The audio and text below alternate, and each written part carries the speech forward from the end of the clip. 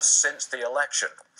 Jeff Sica, the only reason to buy into the stock of Twitter is if you think that somebody else is going to buy it. Yeah, and I've been saying, and I've been calling for Twitter to get themselves acquired for over a year now, primarily because they haven't defined how they intend to monetize their model. And I think and Twitter deserves to be down because they're not only not defining how they're going to monetize their model, they're not showing any willingness to create the right environment for someone to acquire them. I believe there's companies who can acquire them and monetize their model, and Twitter will be a very effective tool. They have not verbalized that yet, and investors have punished them, and deservedly so. Yeah, it's off 75% since the IPO. Right. Two things. Twitter is still pretty powerful. I mean, Donald Trump wipes out billions of dollars of market cap in Boeing and Lockheed when he tweets about companies.